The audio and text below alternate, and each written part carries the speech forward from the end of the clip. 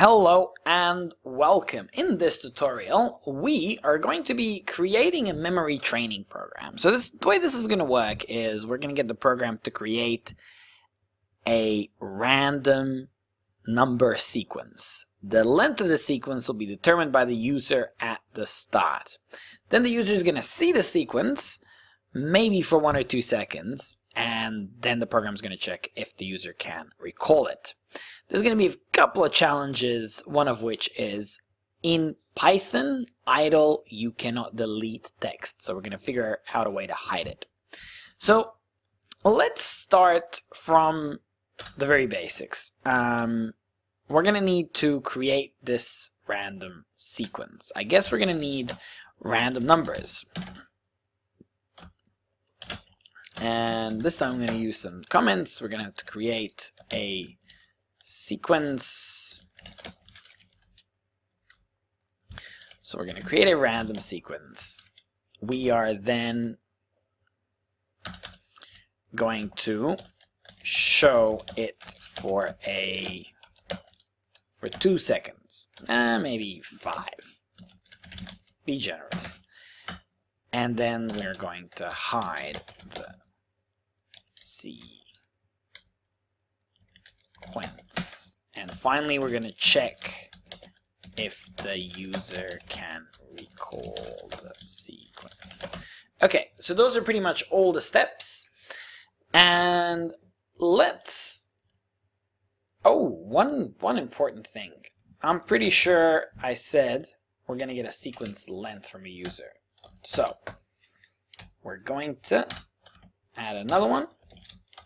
Get a sequence length from the user.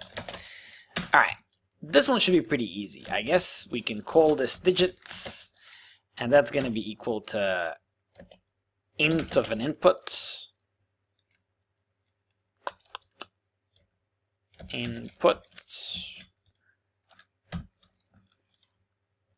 What should we say? How many digits do you want to guess? So that ought to do it. We can then convert this variable into an integer.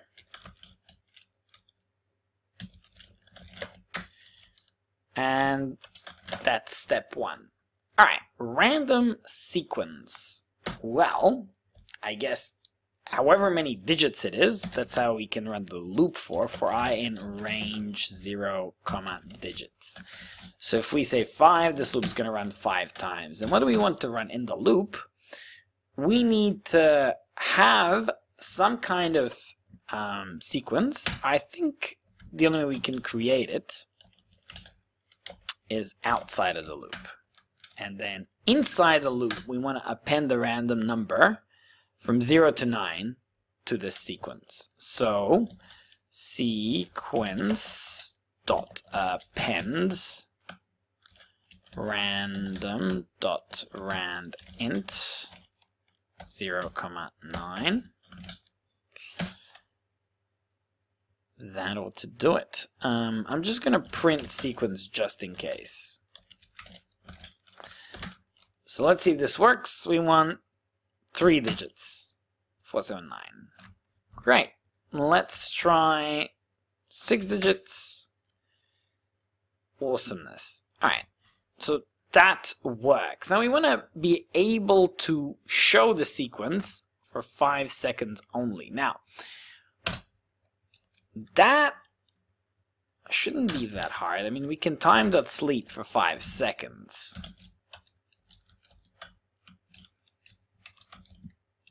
However, how do we hide it?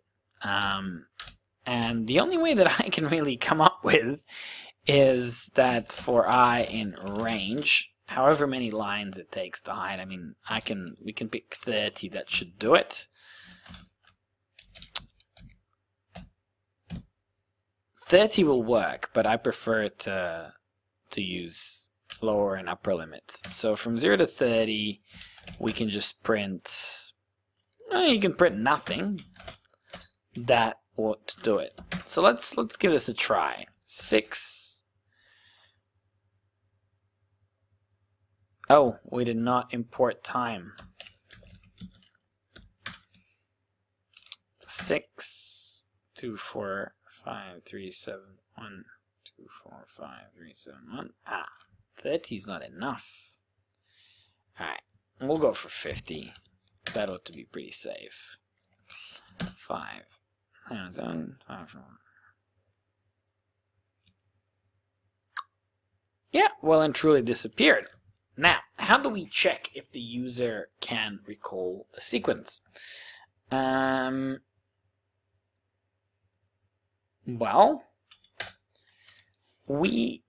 the same way we add the sequence, I suppose, you can sort of copy that because you're going to have the digits. And then right here, for each one,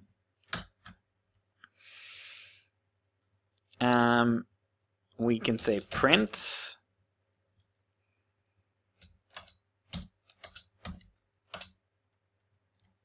enter number at index plus string I. So enter number at index 0, so it'll be the first, you know. This will make sense to a programmer, maybe not to an average person. So you may want to go string I plus 1, I guess, because it'll be the first position, will be the first, or index 0. And then num equals to int of input, and if num double equals the sequence I, if that's true, then we say print correct.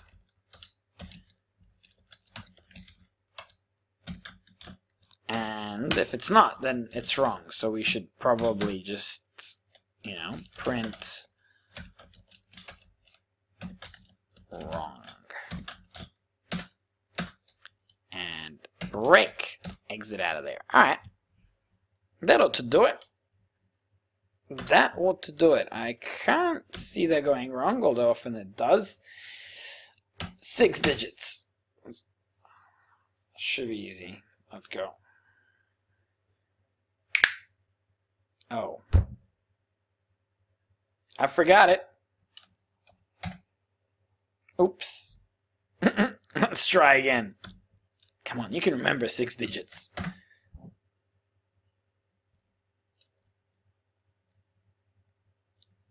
One. No. 1. 8. 5. 4. Yes. So this works. There's a couple of more things you can add. I mean, if you get all correct, you may be able to add a congratulations message. Perhaps if you get the first one wrong, you may give the user a different kind of feedback. You know, I can't believe you got the first one wrong kind of thing. But I'll leave those improvements to you. I think it's a fairly interesting game, and in effect it can be really useful to you. I mean, if you can remember 10, 15, 20 digit numbers, that's a very, very impressive skill. Okay, that's all for this tutorial. I'll see you in the next one. Hi there, I'm Sanjin. I'm the guy that makes these videos and answers your comments. So yeah, feel free to drop me one. This is a playlist that's getting updated a lot, so it'll be a whole course in a couple weeks, so make sure to subscribe right there.